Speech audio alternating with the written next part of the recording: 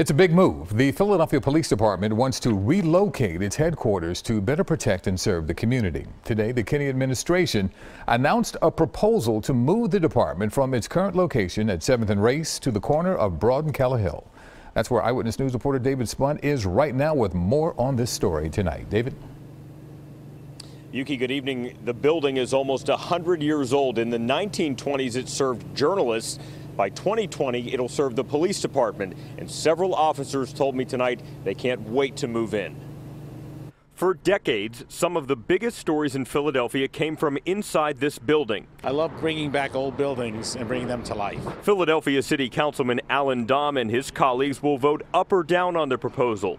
Dom is also a powerful developer who's personally worked on projects this size. This would be one of the great anchors.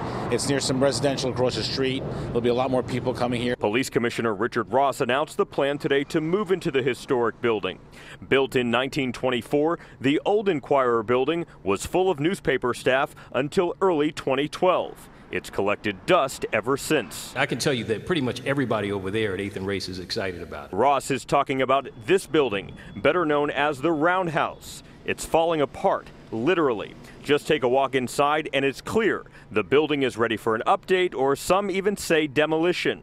The department planned to move to 4601 Market. Officials held a big groundbreaking and spent more than 2 years on the project. In the end, they backed out, arguing the Broad Street location is much larger and can fit the 911 call center.